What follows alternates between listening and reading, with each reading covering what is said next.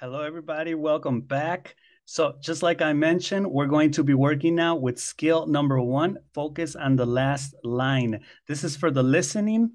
So it says here, the short dialogues involve conversations between two people, like we mentioned, each followed by a question. It is important to understand that the answer to this type of question is most often, but not always, found in the last line of the conversation. So the strategy is focus on the last line. That means focus on the second person.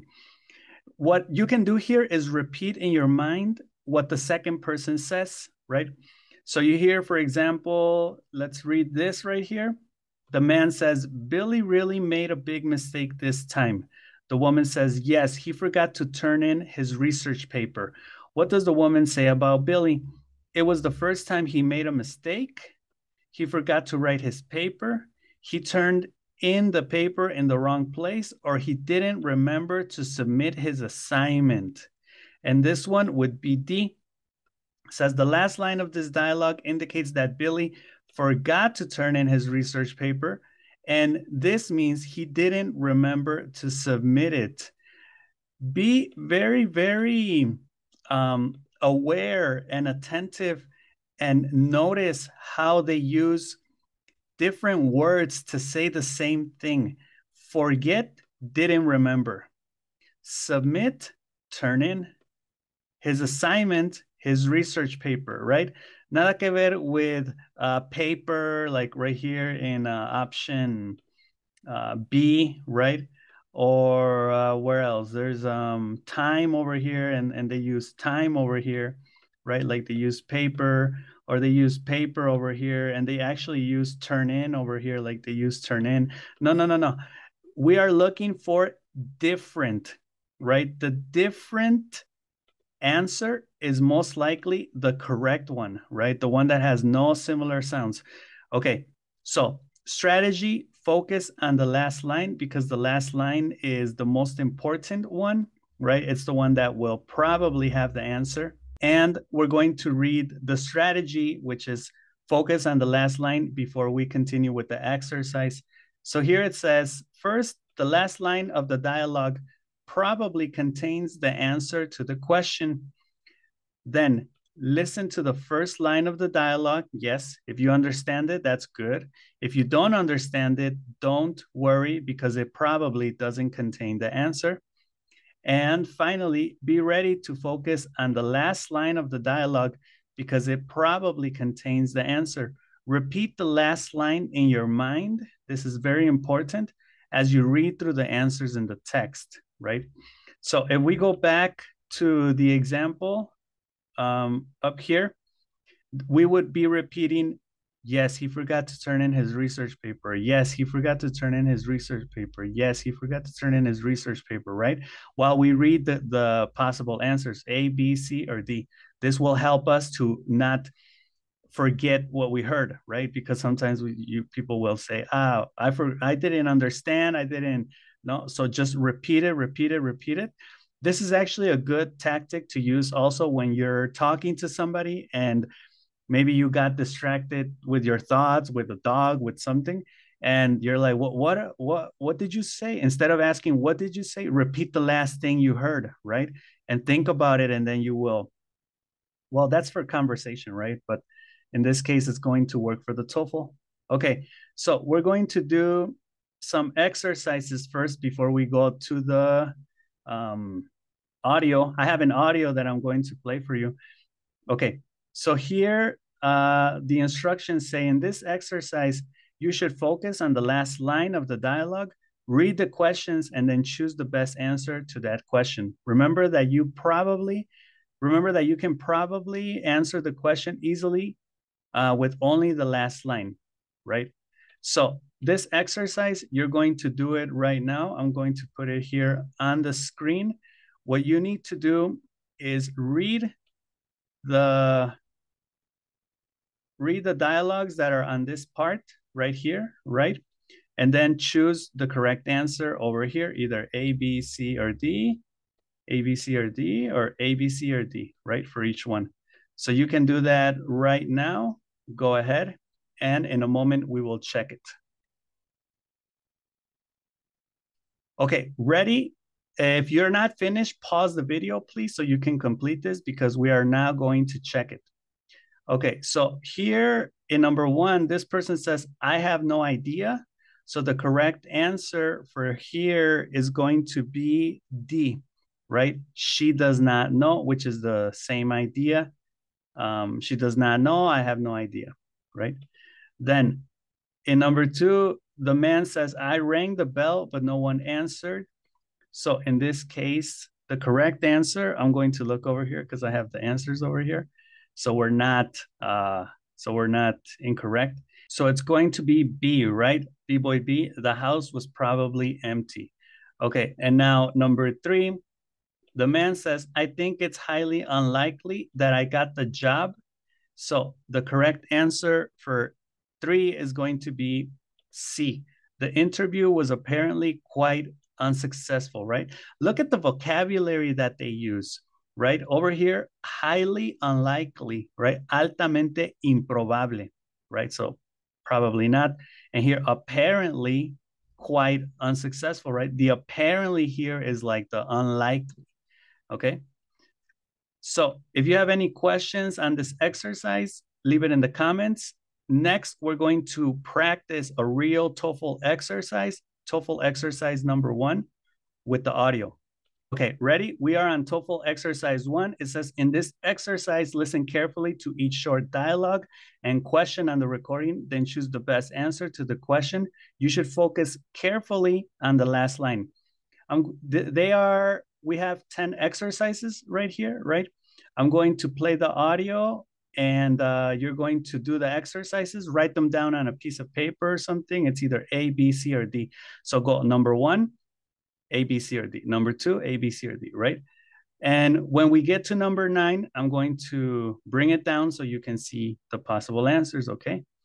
Ready? I'm playing an audio from YouTube, okay? TOEFL Exercise 1. In this exercise, listen carefully to the short conversation and question in the recording, and then choose the best answer to the question.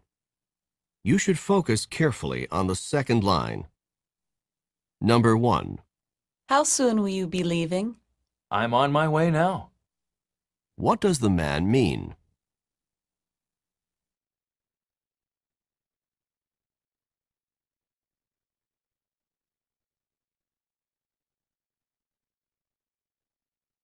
Number 2. Was Steve able to get into the house? I left the door unlocked for him. What does the woman assume Steve did?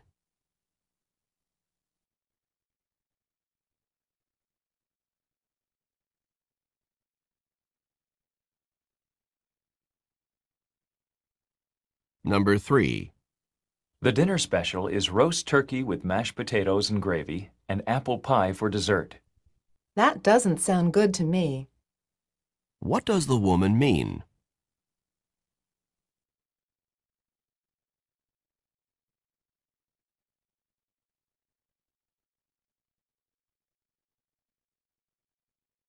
Number 4. Could you help me with my physics homework tonight? I'm really having trouble with it. Sorry, I'm busy tonight. What does the man imply?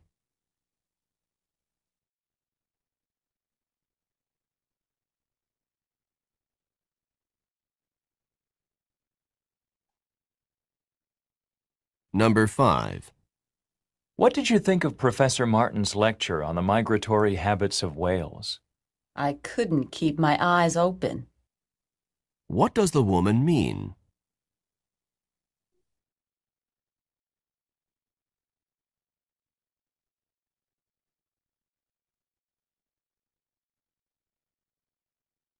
Number 6. Have this month's bills been paid, or is that something we need to take care of now? I paid the phone and electricity, but not the credit cards. What does the man mean?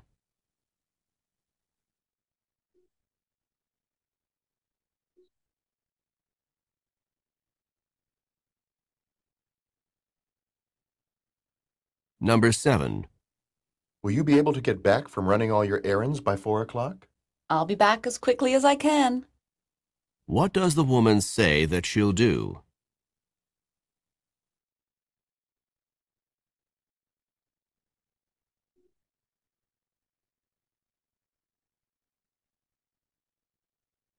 Number 8. Have you seen Tim? I really need to talk with him about the phone bill. Well, he was here just a minute ago. What does the woman say about Tim?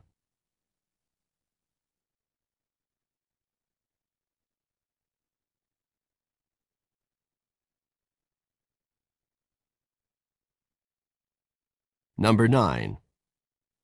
There's a car parked in my spot, even though the sign says that this space is reserved. I guess we'll have to park somewhere else. What does the woman mean?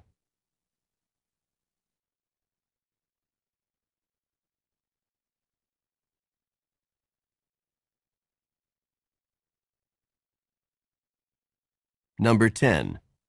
Do we have enough food for all the guests who are attending the reception this evening? The refrigerator's about to burst. What does the man mean?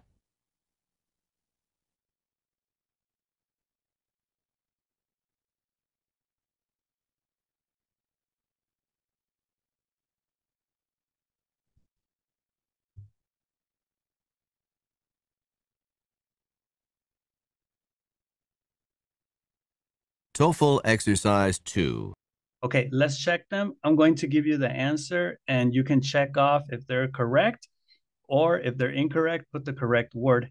In number 1, we have A, he is leaving now. Number 2, we have C, he was unable to open the door. Number 3, we have D, she'd prefer a different dinner, right? Number 4, we have B, he can't help her tonight. Number 5, we have C, the class was boring, right? She couldn't keep her eyes open. Number 6, we have A, not all the bills have been paid. Number 7, we have D, she'll try to run faster. Number 8, we have C, Tim was around a short time ago, okay? If you have any questions on any of these, put it in the comments so I can check them and help you out. We are going to now check number 9 and number 10, and then we'll finish. Okay, number 9 is D, they can't park there.